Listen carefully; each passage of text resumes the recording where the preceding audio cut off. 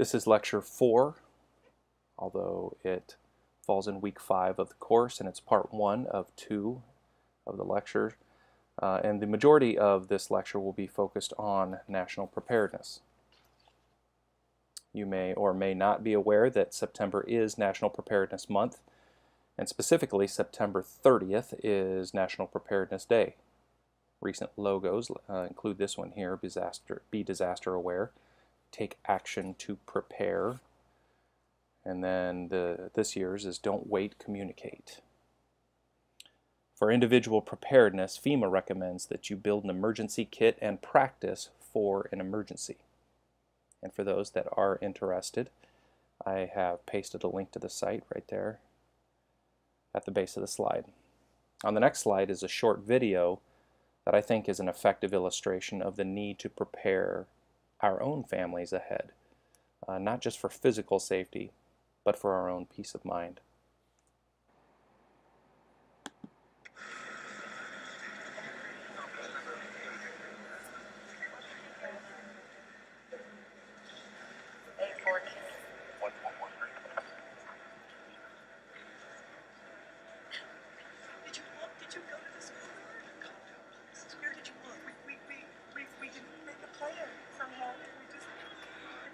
He's a smart boy, and he's going to be okay. Okay, try to calm him down. There's no exception. Everything is down. Try! I can't. Try already! Nothing's working. Well, just everything's down. He's on his way. Please. Is he okay? Laura. Please tell me he's okay. I need you to calm down. Why? That's my baby. This is so bad. He's out there by himself.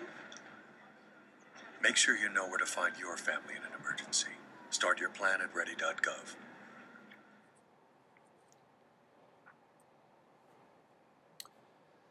So it's important to remember that in a large-scale emergency that you yourself will be ineffective if you do not prepare ahead, because you'll be consumed with caring for your own family. The ready.gov website I referenced has a PDF called the Ready Responder Toolkit that has many helpful suggestions. You should have your own bug-out bag or bug-out kit. And pictured here is one that's made by the American Red Cross. Of course, the options are endless. You could really get after it like this family and go straight zombie apocalypse. In any case, I would be remiss if I did not encourage you to think about your own personal preparations as we discuss your role in national preparedness. You may or may not have noticed in week 1, when you read the Presidential Policy Directive, PPD8, the first line under the title read, Subject, National Preparedness. In an effort to further that objective, the objective being national preparedness, there is a national preparedness goal as articulated by the Department of Homeland Security. They have defined it as a secure and resilient nation with the capabilities required across the whole community to prevent, protect against, mitigate, respond to, and recover from the threats and hazards that pose the greatest risk. So conceptually important terms within the definition are capabilities and whole community. So I'm going to start with the second one, the idea of whole community. It's essential to the success of the national preparedness goal. Just as we learned earlier that a single leader is unable to single-handedly and heroically lead a city out of disaster, so it is not reasonable to believe that the government will single-handedly save all people from a large-scale disaster.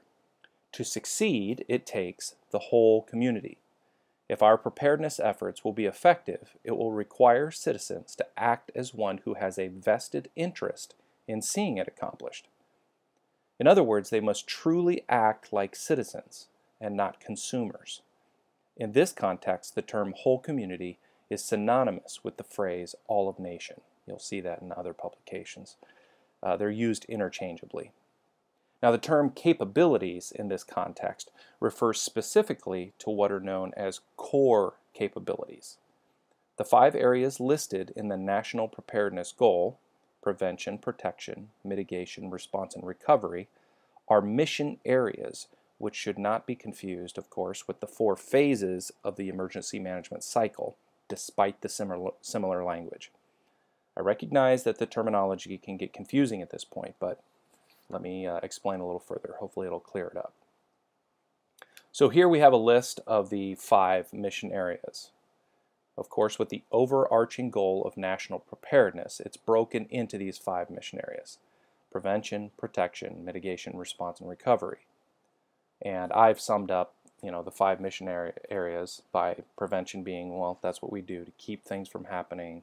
Protection, this is how we safeguard ourselves once it actually does. Mitigation, what can we do to lessen the impact? Response is actually taking action, getting after it to solve problems. And then a recovery, of course, getting our actual infrastructure back up and running again. With the 5 mission areas are the core capabilities that I talked about. Core capabilities are critical elements that are necessary to meet the national preparedness goal. For example, the prevention mission may include, stopping a terrorist attack, trying to prevent that from happening. And the core capabilities answers the question, okay, what do we need in place to do that? There are 7 core capabilities that fall under just the prevention mission area. There are numerous core capabilities depending on each of the mission areas, and it's not necessary to memorize all of them. What is important is that you understand the concepts that undergird the national preparedness goal, namely the structure of mission areas and core capabilities.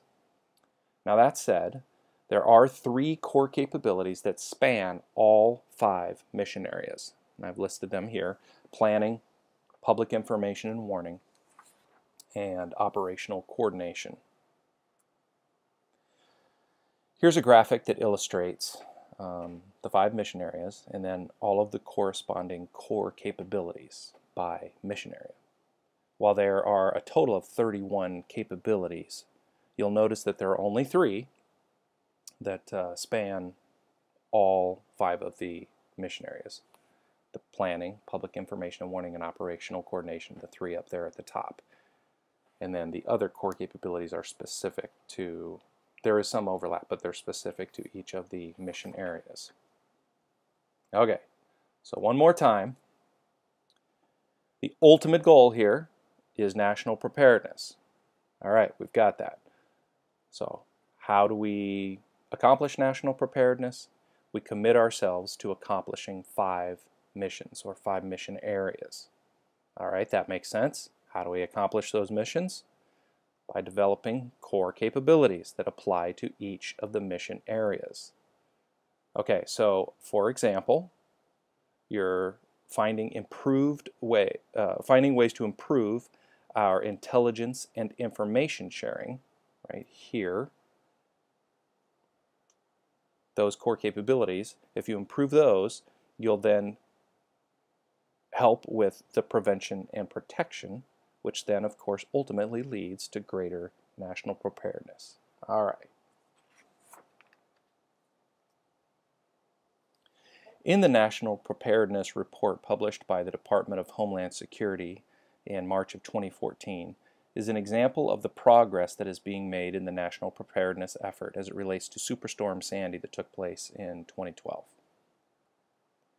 And quoted in there is this, quote, "Hurricane Sandy presented an opportunity to demonstrate the nation's improved capability to respond to and recover from a major incident.